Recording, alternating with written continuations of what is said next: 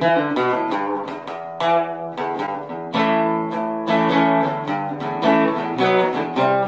on Car Classics, we're taking a look at a 1928 Chevrolet National. Chevy National is also referred to as the Chevy Series AB National, designed to replace the Chevy Series AA Capital.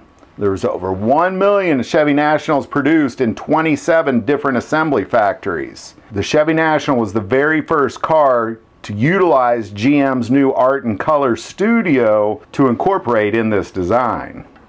Chevrolet National. This was the last year Chevrolet produced Nationals with a 4-cylinder engine. It's lived most of its life in Joplin, Missouri. It was purchased from an estate sale. In 1974, it went through a total restoration. The owner says it runs and drives anywhere, just rather slowly.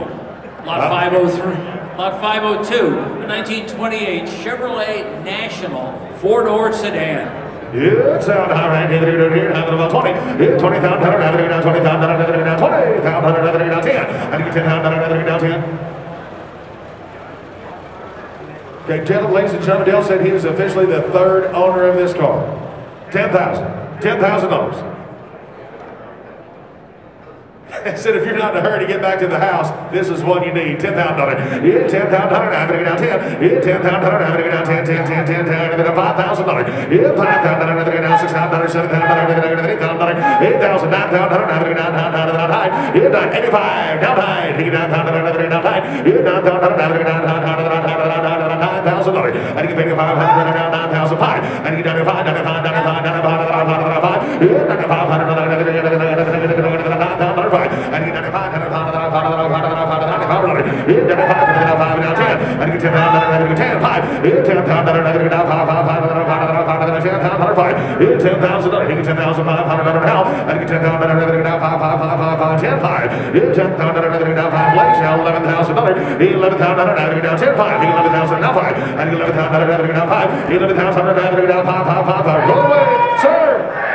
reserves off. 10, 5, and 11. Yeah, 10, 5, $11,000.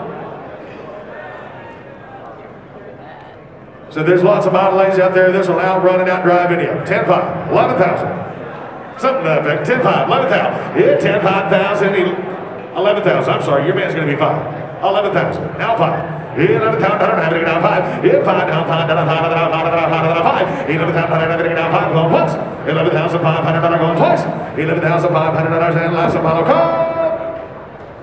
Sold, like $11,000 sold. 11,000.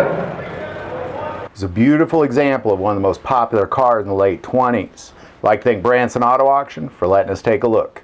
Don't forget to hit that bell and subscribe button, and thank you for watching this episode of Car Classics.